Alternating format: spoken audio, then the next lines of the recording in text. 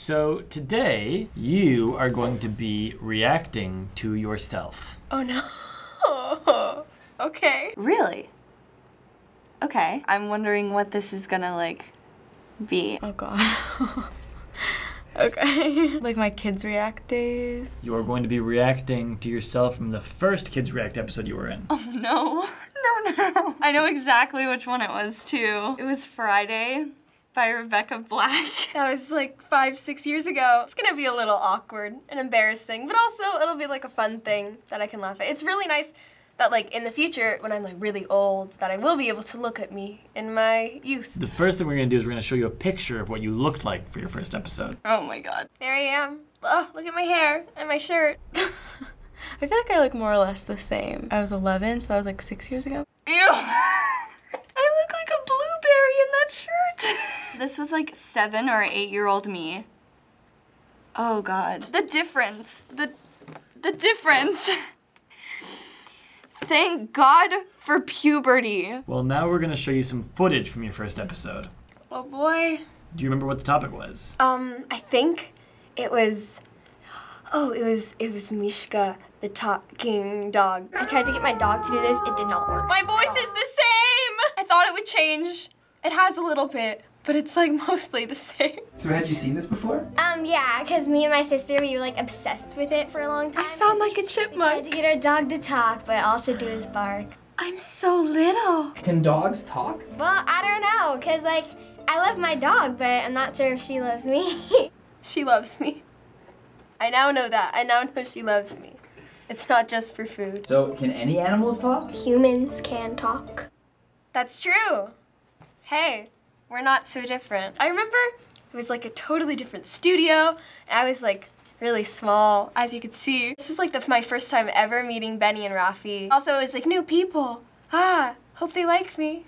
And I guess they did, because I'm still here. How do you feel? Oh my god. Oh, it's Captain America. My facial expressions are, I think, the same. They're very, like, emotive. I don't really hide anything. And do you want to see the movie? No. Ooh, my voice is so weirdly gravelly. It's like, no. Why don't you really want to see it? I think it looks really boring. Ooh, I don't like how my voice sounds. I look cute, like kid cute, but I just sound really weird. Can you tell us everything that you know about Captain America? I don't really know anything about Captain America. Honestly, that's the same too. I miss being a little kid. Do you know any of the actors that are in the movie? No. It's just me saying no. If you were writing Captain America and you were like, Captain America is your hero, what would you name the villain? Captain United Kingdom. That is so cringy. I'm like really annoyed at my younger self. Do you know where the idea for Captain America came from? Like, do you know if it was something Comic before this? books. No, was it? It was actually a comic book. How do you? Wait, Captain Underpants? No, Captain America. Captain Underpants, are you kidding me? Oh, okay, sorry. Because there's this book called Captain Underpants, and I think it's like. Yes, everyone knows what Captain Underpants is. That is so dumb. I'm so annoyed. I thought Captain America was inspired by Captain Underpants. That is so dumb. Day comes after. Oh my god. What did you think of the lyrics of the song? You don't really talk about what you do every single day. Oh my god. Oh boy. So you think the song was good? I think it's pretty bad. No. I was brutally honest. I feel like now I'm like polite and I respect everyone and I respect everybody's decisions and opinions and feelings, but back then I did not give a single bother. I did not What about care. the guy in the middle of the video that started rapping? I have no idea. Oh god. What do you think is going to happen to her career? What happens now for Rebecca Black? I think she may get more famous by writing more bad songs. I'm so mean. I respect 7 or 8-year-old me for just saying whatever I wanted to because I didn't care what people thought about me.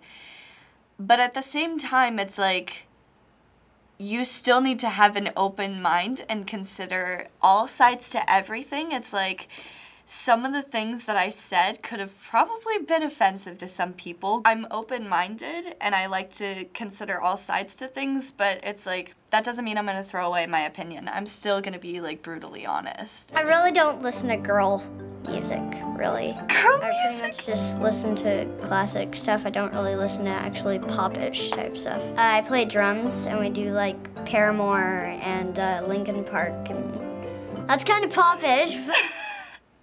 I mean, things don't really change. I feel like some things stay the same. I remember my first shooting day with Benny and Rafi. I remember pulling up when they were literally filming videos in their apartment. I remember getting to the apartment and my mom calling my dad and saying, hey, we're in front of the house right now.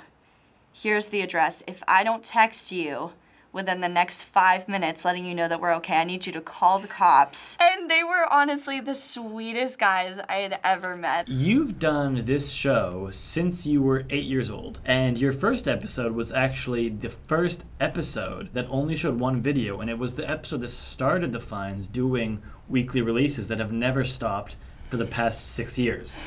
Wow.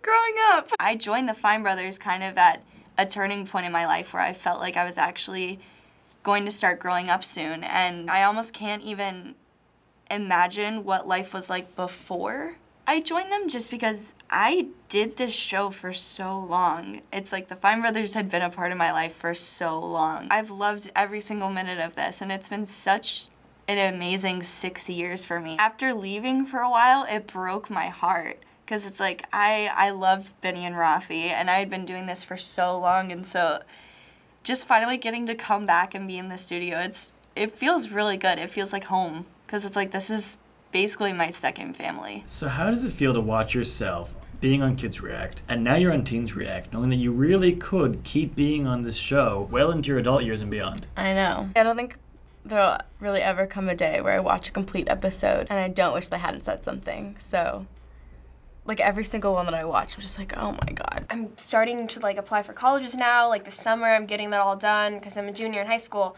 And I've been thinking like, what am I gonna do in college? Like, am I gonna still be on React? And I was like, well, yeah, I guess. I could literally be on it till like the day I die. And I get to like see myself grow. And it's like something that like I'm actually really thankful for. Viewers are able to have like a personal connection with the people on the show.